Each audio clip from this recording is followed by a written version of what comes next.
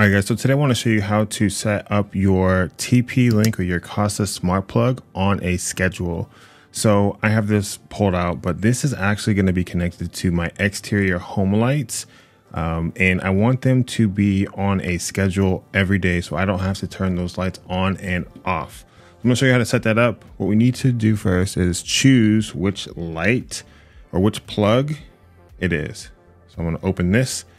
And at the very bottom, there is a schedule option here. I'm just going to add a new schedule.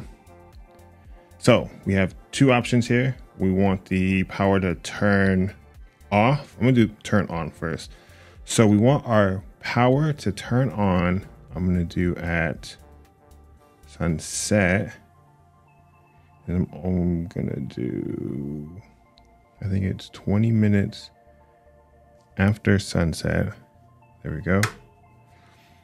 So 20 minutes after sunset, this is going to turn on, which is going to turn on my exterior lights on my house.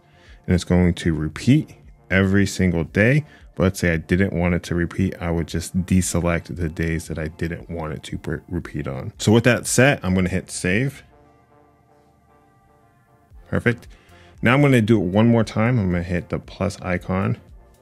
And we're going to do turn power off, because we need to make sure that this automatically turns those lights off. And I'm going to do at sunrise, because as soon as the sun comes up, we don't need those lights anymore.